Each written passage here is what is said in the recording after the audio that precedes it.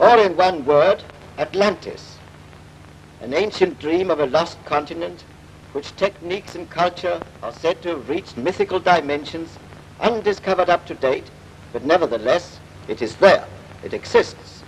It is even shown on old maps, but it would be useless to ask traveling offices for any information about it. But it exists in thousands of years in the history of the world, and we know that these tenacious human dreams are always realized sooner or later. Troy was found, the Egyptian and Phoenician homes of culture were discovered, Atlantis will also be found. When I made the statement that Atlantis was not submerged in the ocean, but lost in the arid tracts of the southern Sahara, it would appear to be an actual fact. I mentioned to you the number of caravans, aeroplanes, and persons who have disappeared in the Sahara without any trace whatever. I also told you that even today there are oases and villages in the desert which no Europeans have visited, or at least never left again alive. What would happen if the site of the lost Atlantis were known to the natives? If it today serves them as a secret stronghold? If it is not lying at the bottom of the sea, but just under the sands of the Sahara, covered, devoured by sand, and the natives build their houses upon it?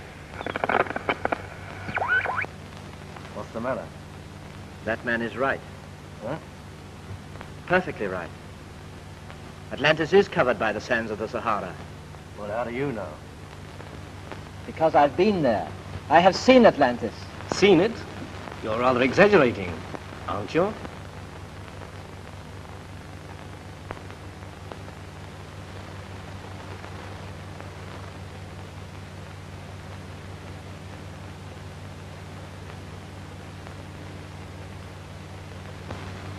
Two years ago, I saw Atlantis.